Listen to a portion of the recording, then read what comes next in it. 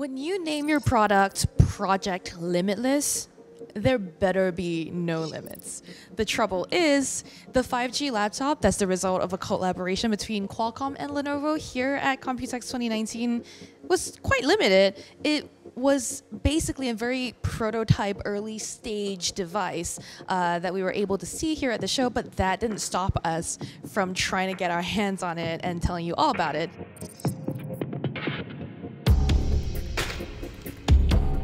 Project Limitless is what Lenovo is calling this 5G laptop here at the show. It uses a Qualcomm Snapdragon 8CX CPU, which means it runs Windows on ARM, but will also be part of that always-on, always-connected PC ecosystem that Qualcomm and Microsoft have talked up for years now. As a refresher, the Snapdragon 8CX was first announced last December at Qualcomm's Tech Summit in Maui, and the X in its name stands for extreme. That is, extreme performance, extreme battery life, extreme connectivity. It promises 5G connections, performance that rivals Intel's chipsets for PCs, as well as battery life that will go on for days. While we didn't get to see a lot of devices using the 8CX yet, the Lenovo laptop called Project Limitless will be the first to not only have the 8CX, but also use the X55 5G modem as well.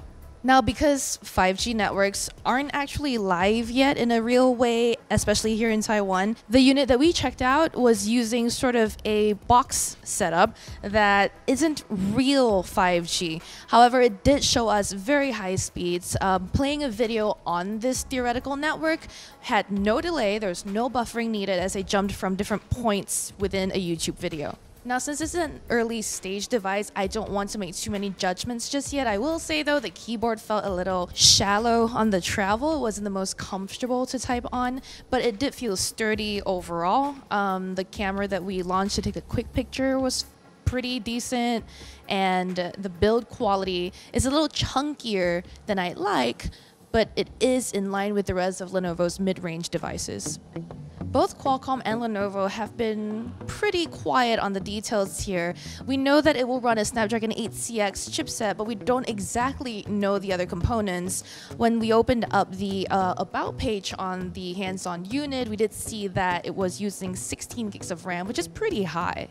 We did get to check out the promised performance benefits of the 8CX here, though.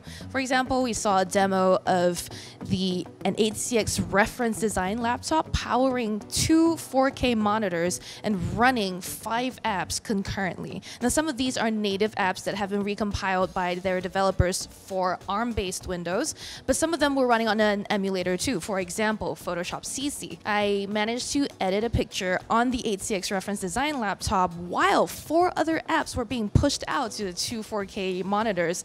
Yes, there was some delay. When I dragged the slider for saturation, the effect only applied in big tiles across the actual image itself. But that delay is something I'd expect even on a mid-range, say a Core i5 machine, when it's pushing through 4 other apps on 4K monitors. So I'm not actually going to complain about that. Qualcomm also showed us a demo running on Unity's engine that's recently been built for ARM, and it showed relatively high frame rates of about 50 FPS during a good run. Now, there aren't a lot of games built on this Unity engine for ARM just yet, so developers really have to decide whether they want to build games for the ecosystem for this to truly be useful for the user. That's really all we know so far about Project Limitless, that Lenovo is making a 5G laptop and that it's using the 8CX, which seems like it could be truly very powerful. Lenovo and Qualcomm say consumers can expect more information in early 2020, which sounds suspiciously like around CES time next year. Until then, though, there's a lot of time for the companies to iron out all the details on this laptop.